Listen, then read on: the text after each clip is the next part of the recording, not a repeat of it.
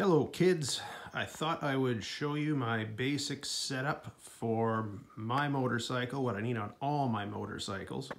This is a 2021 Fatboy in Blackjack Metallic, and the first thing I did, or what I need to do, is put on a windshield. This is a 19-inch Harley Davidson wind splitter. It's a little more narrow and a little smaller than I usually put on, but it works very well because I live in Saskatchewan and there are lots of bugs and a lot of wind. And as you can see, it's got that little lip that flips up at the top, works really well. The next thing I put on the bike is the engine guard, just a chrome mustache guard. Reason being, I love putting my feet up there. It's just a comfortable position for me. But I also had to go ahead and throw on a set of highway pegs as well. The more foot positions, the better. Now this bike, I did go ahead and put a stage 1 on it. And of course, to keep my warranty, I had to use the Screaming Eagle Pro Street Tuner. As far as an air cleaner setup, I just went pretty simple. Put in the Screaming Eagle high flow K&N filter.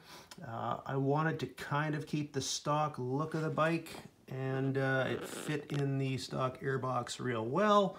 It works out good for me. As far as the exhaust goes, I put on some Vance & Hines 300 eliminators.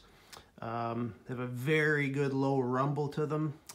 They could be a little louder for my taste, but they do bark when you give it a little throttle. I also threw on a swing arm bag. This is a Willie and Max swing arm bag.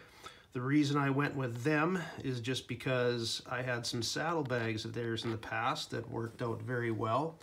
The only issue I found with it is that these just strap onto the swing arm and they tend to slip back, so I just put on a couple of little tie straps on there, and that holds it in place very nicely.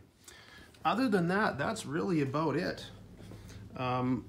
Just a basic setup, and this is all I really need to do. We'll see if I go further. I was considering putting in a cam, but according to Harley Davidson, they have none in stock, which isn't real surprising lately. But anyway, that's it. Hope you enjoyed the video. Talk to you later.